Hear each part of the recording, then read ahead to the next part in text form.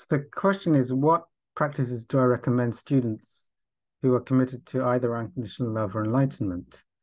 Well, there are two distinct paths. To commit to unconditional love, which is forgiveness and non-judgmentalism, no matter what, in every circumstance, brings is the pathway of salvation.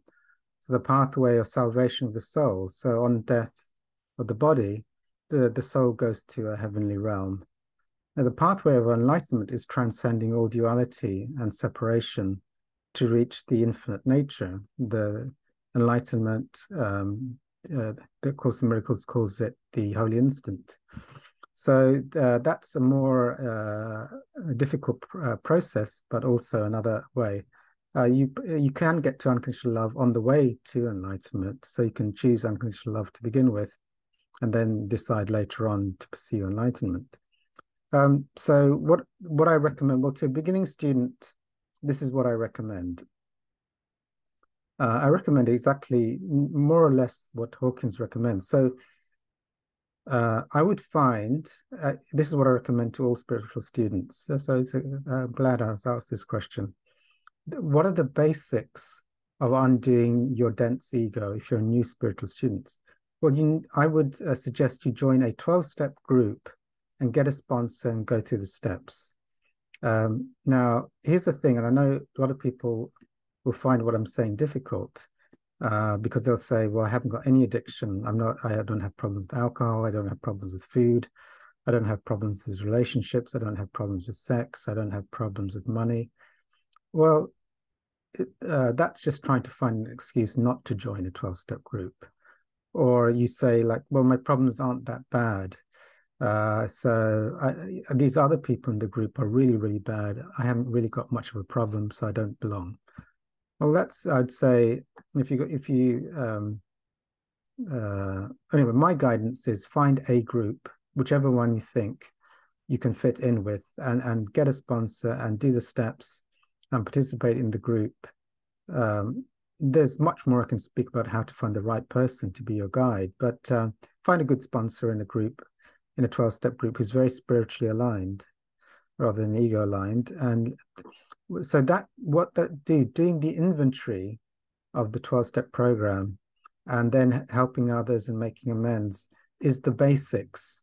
It's like you go from being an infant to now being a proper child that's well balanced. You get rid of the heavy, your heavy traumas and emotions and grievances and negativities and self-centeredness in a 12-step program. So, as you're working, whether you go to the food program, the money program, the relationship program, the relatives program, whichever one, as you go through the steps, that will clear the deepest rubbish out of you.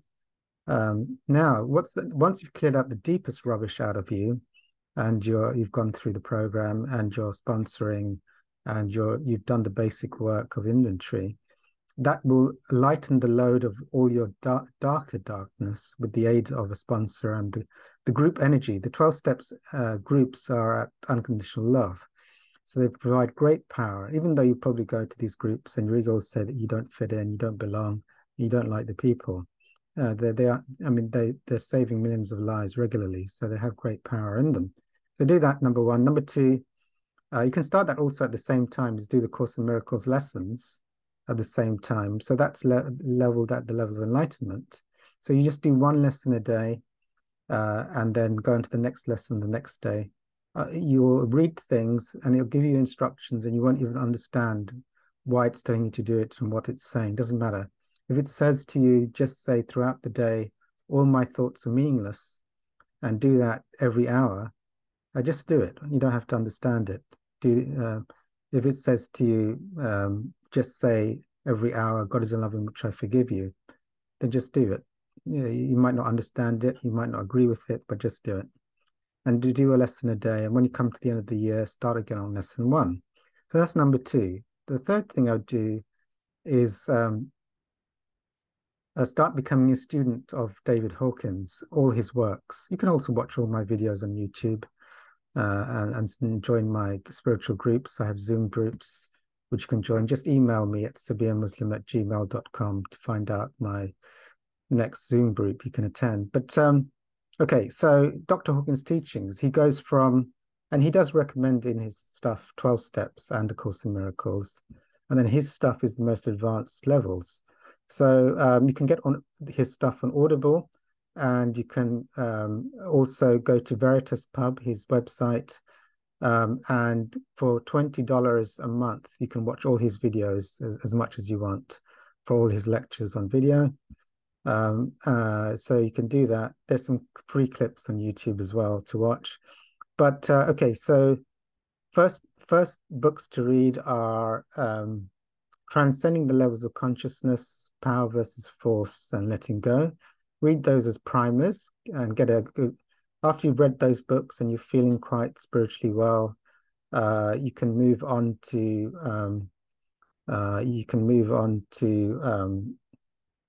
well, the last book you'll move on. Oh yes, when you get advanced, you can do Discovery of the Presence of God and I, Reality and Subjectivity. Those are the books to be reading.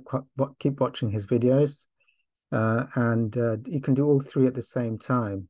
And he goes through, he talks at all the different levels, from the basic levels, the intermediate levels, and to the levels of transcending and enlightenment.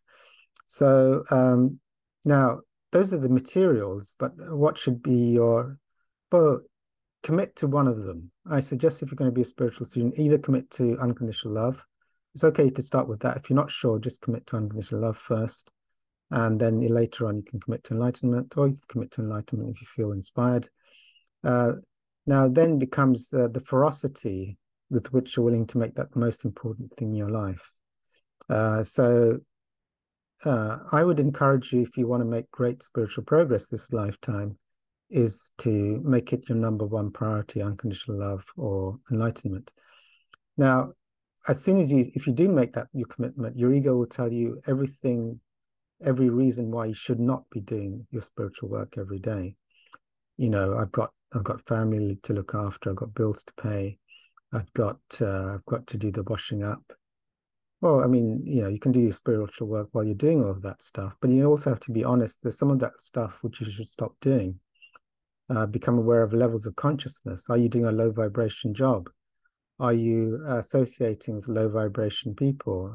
Do you need to carry that on? Are you watching a lot of junk TV when you could be listening to Hawkins or listening to Alleluia by Robert Gass? So you want to get honest. And once I saw Hawkins, I saw, like, you know, he says straight and narrow is the path. So it's like, don't waste time.